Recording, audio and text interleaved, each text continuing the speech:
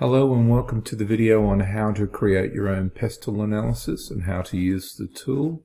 When you first open the template, you'll come to this start page and you'll see that there are 9 steps.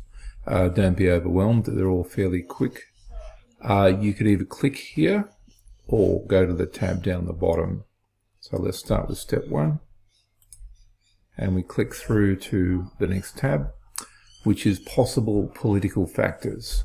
And as we can see, there are 60 factors, or you can add your own and reword them.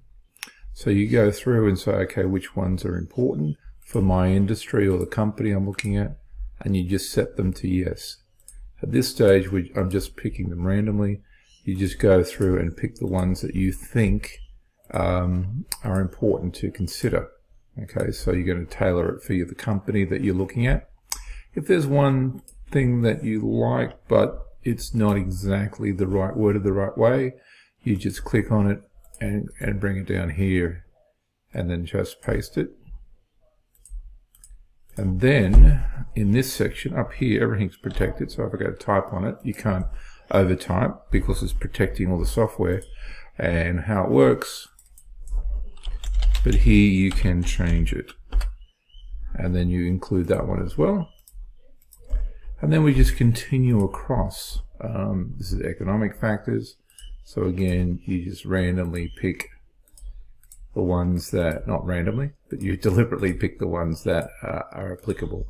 So it's social, just picking a couple of each. Technology. Anytime you want to add mine, you just say, I'm just putting my own factor.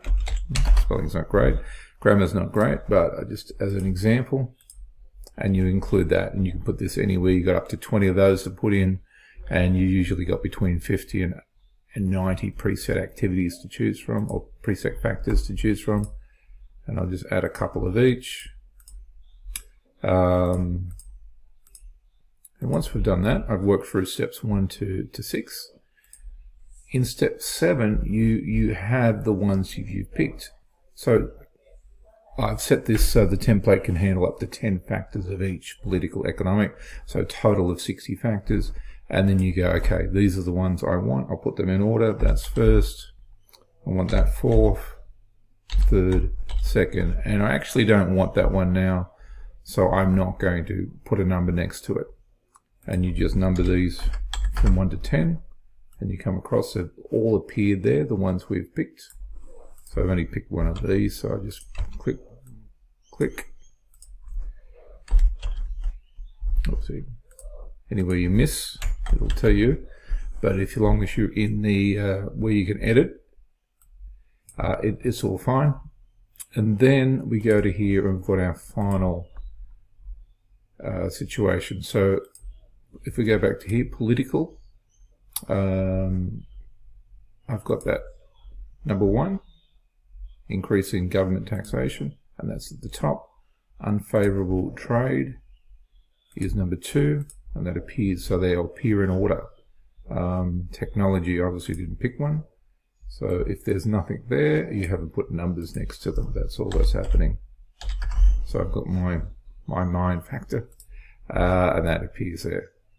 Okay, and that's it. And then you type in for whatever the name of the company is. I can't even spell.